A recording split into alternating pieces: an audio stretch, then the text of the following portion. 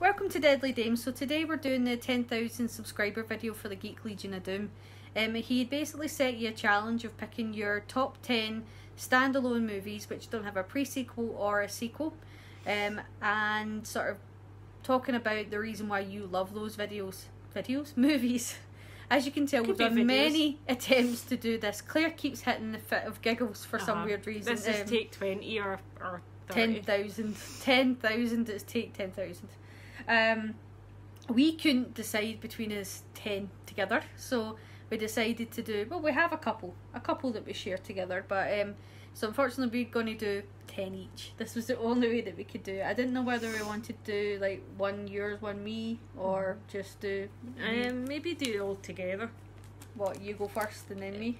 Because I think some of those are ones from your childhood that you like to. Yeah, with me, I have a sort of 10 that are sort of made up of probably ones that people will know and then guilty pleasure ones. I sort of pick, my top 10 always sort of falls on movies that I would say I've watched lots, and that's how I pick top 10s.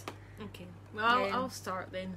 It's not in any... Oh, we decided not to take part in the competition. We just really liked the challenge of trying to pick top 10 with this, and we kept trying to, when we tried to think of the top 10, for whatever reason we kept trying to think of movies that we really wanted to see a sequel to, which is not this video, but it's really just trying to think of top 10 movies that we love that don't have a sequel or a pre-sequel.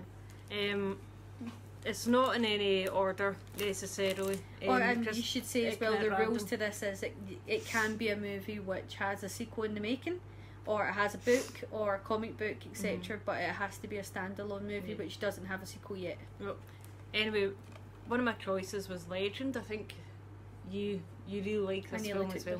Chanel took this one. I'm actually surprised that this never had a sequel. I'm glad that it didn't.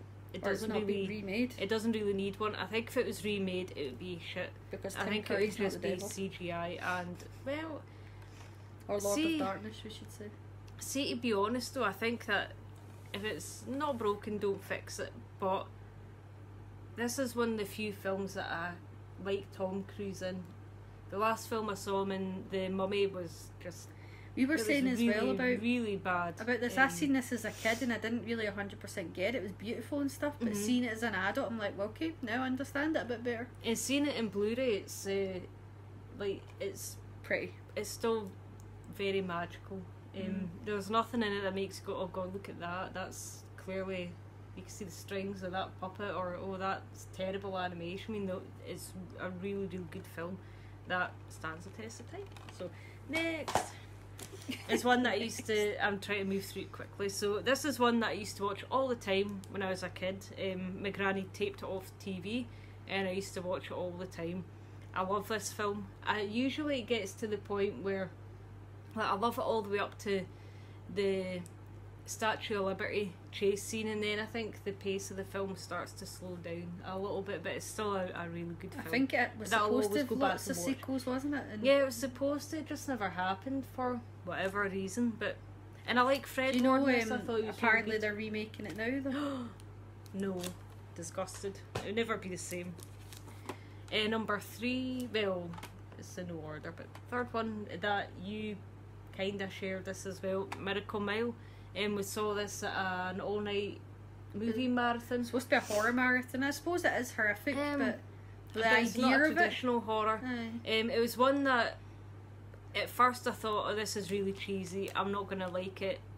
I thought it might be crap, and then I just got hooked in, as you do if you've ever seen this film, that when you first put it on, you're like, oh, this is a little bit cheesy, and then it ramps up really, really quickly.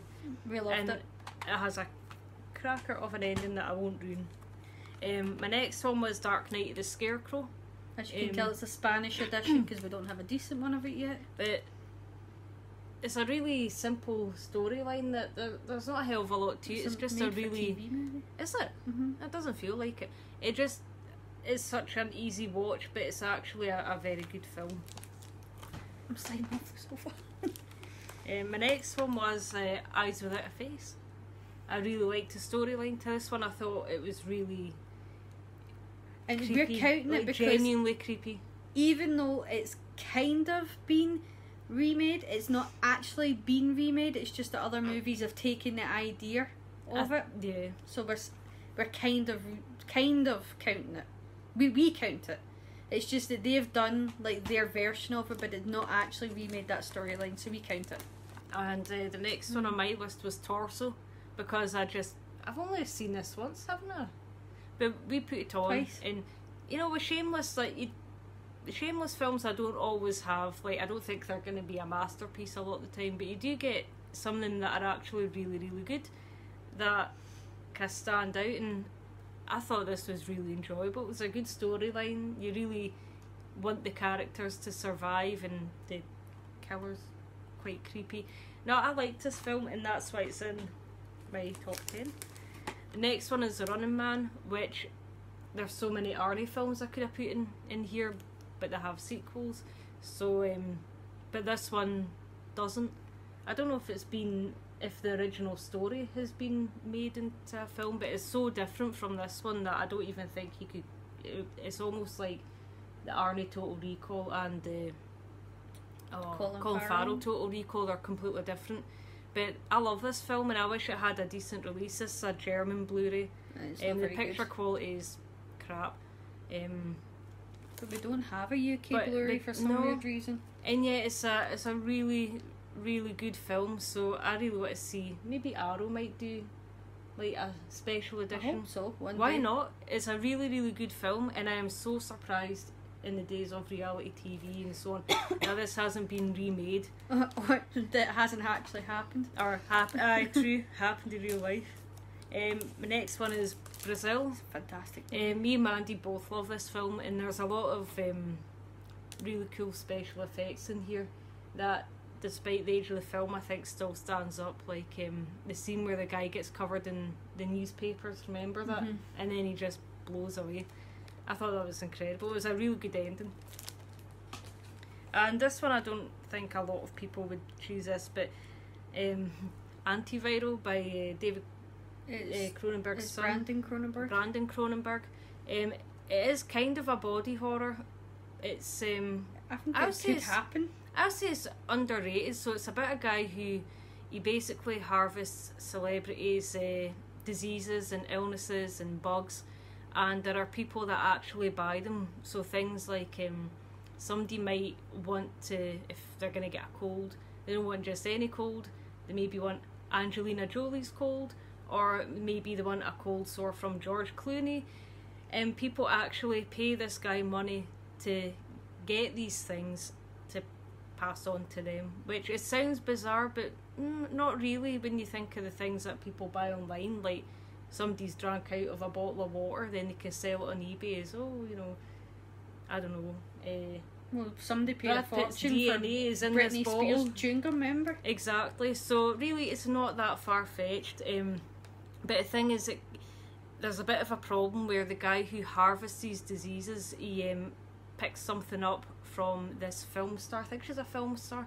that there's no known cure for it, and I think it's highly infectious, isn't it, this disease that she's got, and it's almost like a race against time to figure out what I liked about it is because I don't think it's that unrealistic in today's times when you see how famous people become for just being on social media.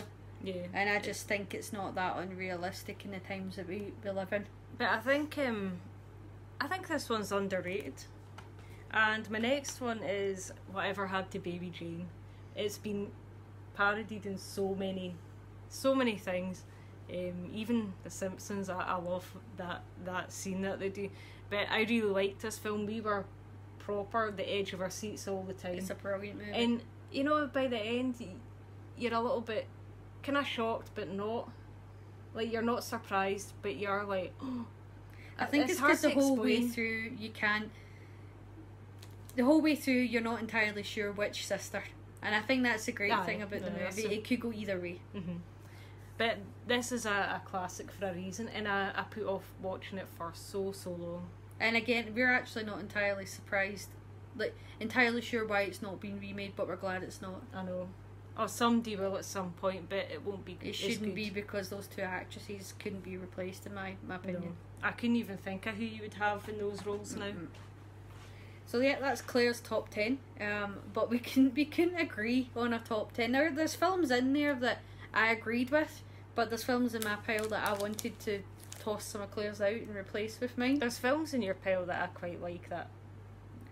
My problem with my pile is that I had guilty pleasure movies in it that I see. When I pick a top 10, I go with, I might love a film, but I usually want to replace it with a movie that I've seen a million times, because to me that's my favourite movie. If I've seen it a million times, then that to me is my favourite film. So that's usually what overtakes a movie that I've watched once or twice and thought that's a really great movie. Like, I thought Interstellar was a fantastic film, but I've only seen it twice. So why would I put that in as a favourite film when I've seen Teen Witch 1 million times? So that's the reason why I went for Teen Witch, because it's a standalone movie. It's never been remade. It's never had a sequel. I don't know why. It's a fantastic film.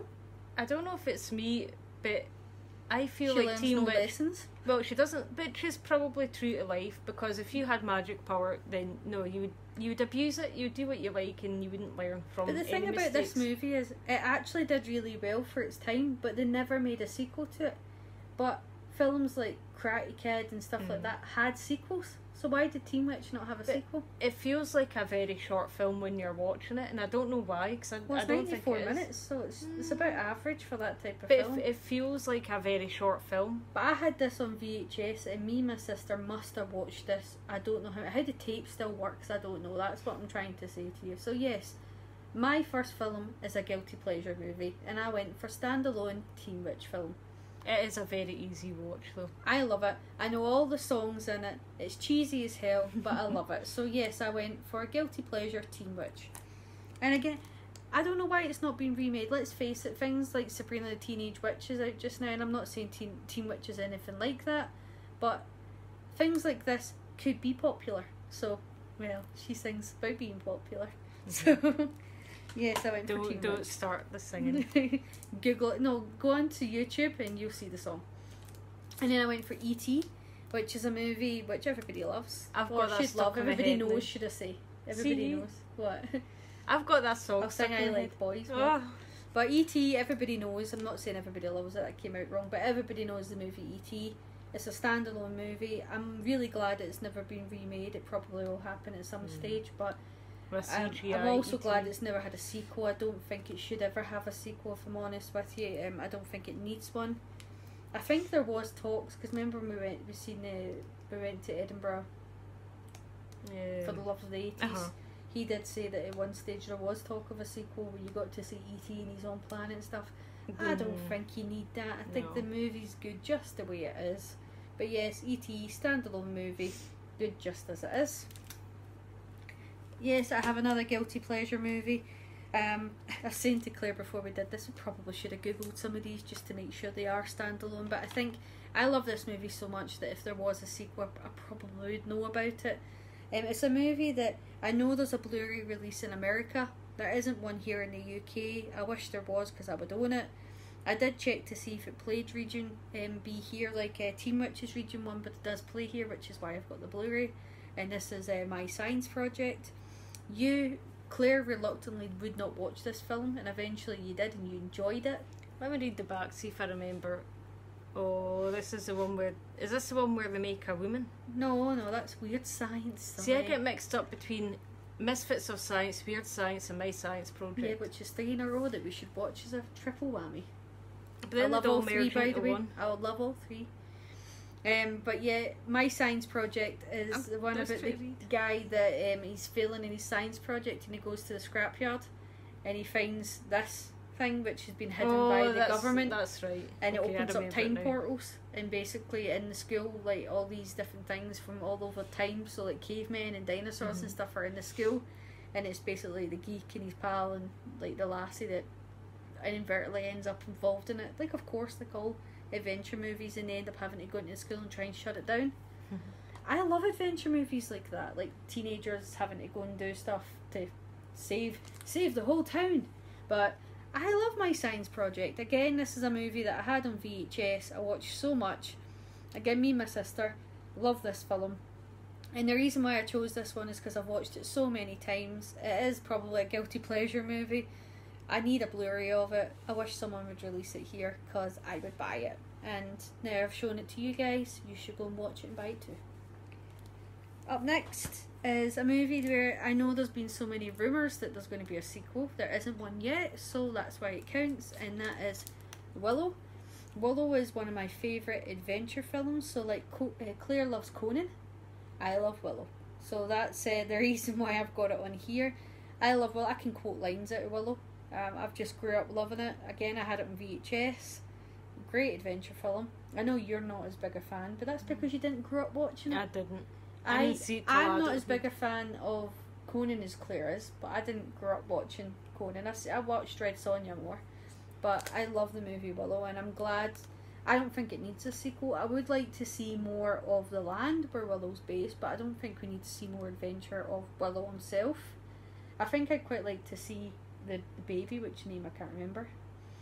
Delora Dannon. I'd like to see the baby, but I don't think we actually need to see like Willow himself. His adventures ended. He saved the baby, but let's see Delora Dannon. So yeah, Willow. And then we have another guilty pleasure, High Spirits. I think this movie's hilarious. I made you watch this one as well, didn't I? You laughed. I did. I think High Spirits is hilarious. It's got a lot of big names in it, so I don't really know why we don't have a decent release of it. To me, I feel this feels like a movie, like a company. I mean, Arrow's just released Elvira, so why can't they go and release High Spirits? Give it the treatment it deserves. It is such a funny movie. If you haven't seen it, you should probably try and track down a copy of it, especially in the UK. I think there's only this crappy DVD that exists of it. It's about a failing castle where they don't actually think ghosts exist, but they decide to hold a fake ghost adventures thing, and then it turns out ghosts actually do exist there, and they get annoyed because they're holding a fake one, and it's like on, I think it's the Hallows Eve or something like that, and all the ghosts actually do come out, and it's just so funny the things that happen. But it's really, really funny. It's set in Ireland, but yeah, I love it. It's really, really funny. So yeah, guilty pleasure one, but really not a guilty pleasure to be honest, because it is fantastic. But High Spirits. I know, again, this is dropping stuff. This is another rumoured to have a sequel one. Personally, I don't want there to be a sequel. No, I don't me think neither. this movie needs a sequel. I don't think it's necessary. I don't think it, even like to David Bowie, you know what's coming next because I'm wearing a t-shirt. I don't think it would be right in his memory either that there's a sequel to this movie. But yeah, Labyrinth, I think it should just stay the way it is. I love this film. Again, I know all the songs to this movie. I think, you know the funniest thing, I don't actually know if I've got a horror in this pile. I think I've got one. Yeah, I've got one at the bottom. I think I prefer fantasies, but I do. I've got one at the bottom. I do. That's not horror. Neither's that. Oh, I've none. You've none. Oops. I took the horror out. Oops, the daisies. All fantasy, I think, and adventures and comedies. We're Deadly Dames, and I like horrors and fantasies and comedies. And no, I said horrors. I like fantasies and comedies. What can I say? I grew up watching these films, but I don't think this movie needs a sequel. I think it's fine the way it is. Keep Labyrinth as it is. We should start a petition. Keep it like this.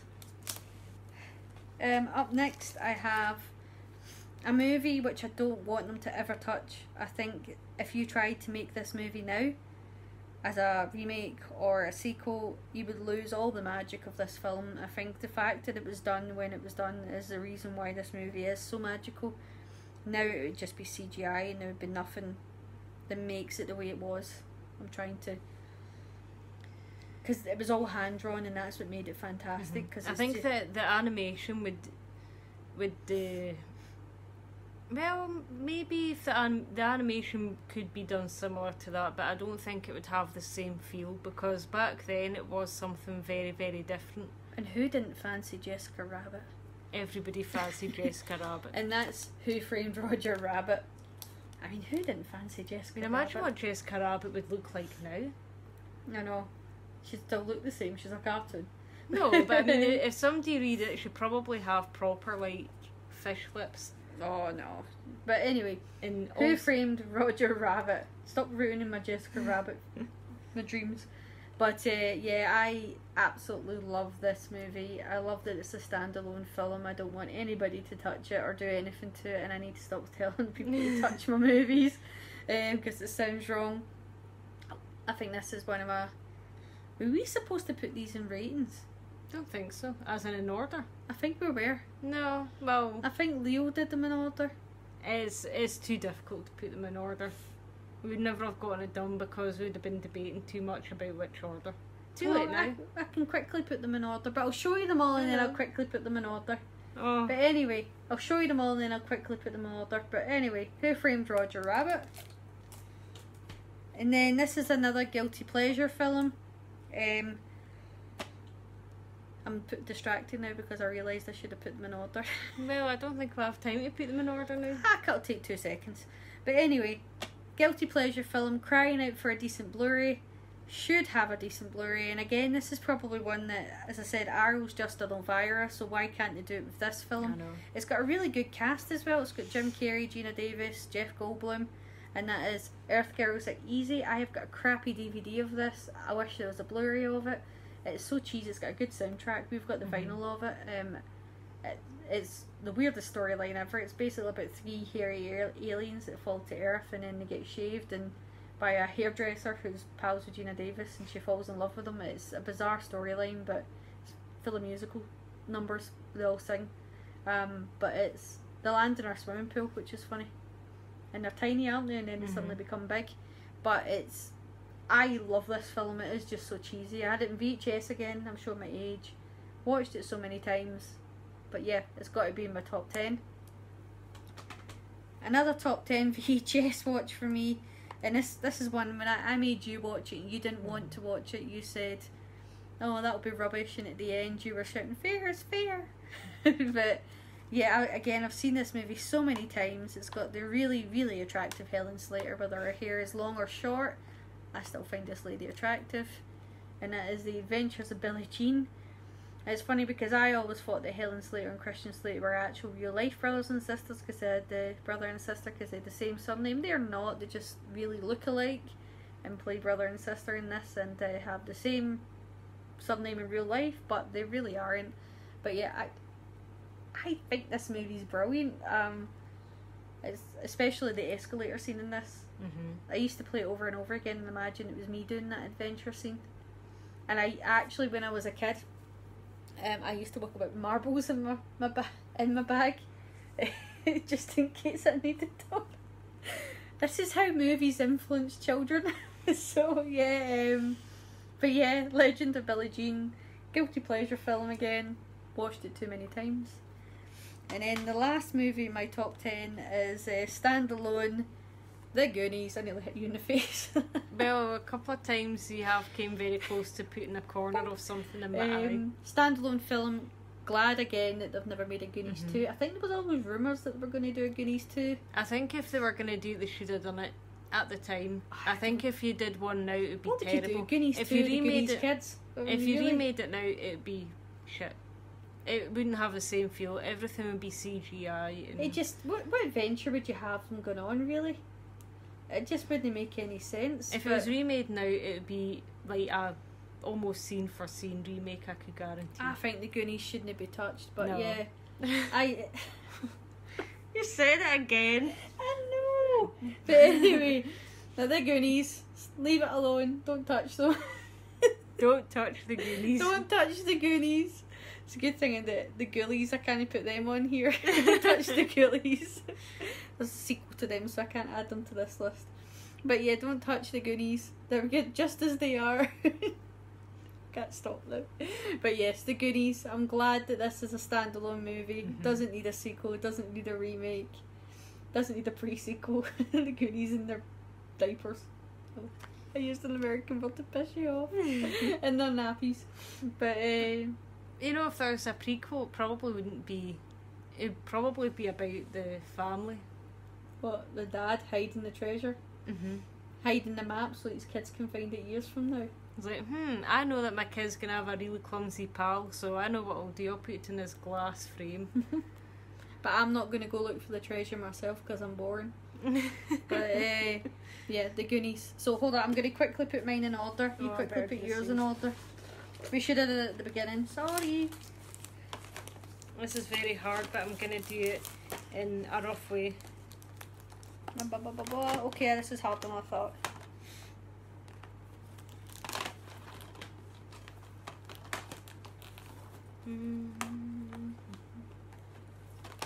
I'm using your leg to balance them. Right, this probably isn't really my top 10, but I just did this for quickness. So 1, Running Man. 2, Remo.